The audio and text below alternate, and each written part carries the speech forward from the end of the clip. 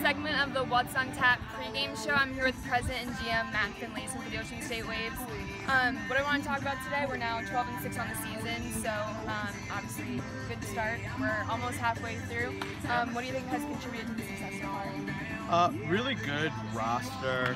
Guys get at the field early. They love it. They work hard at it. It's a good group of guys too. It's fun to be around. I think good pitching has really helped us. They're always giving our offense a chance to win. And the 3 games we lost, 2 runs, we scored 1 game. You're not going to win doing that.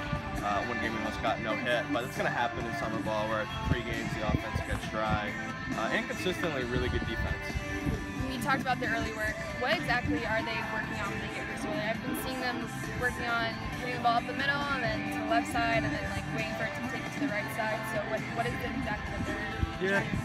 Well, the NECBL is a tough league. It really shows hitters what their deficiencies are, and a lot of times it can be the wood bats. Just you really have to hit the ball perfectly, and you have to hit the ball where it's pitched, and you don't get all the metal bat hits that you normally would. So a lot of times guys are working on hitting the ball to all fields, staying on top of the baseball. They've seen a lot of outs in the air recently, so and just their swing in general. You have to be on time. A lot of pitchers throw good velocity, so we have to make sure that we're on time, and guys do a really good job with it. All right, and how do you see the rest of the season playing? It's a tough league, but I really like our team.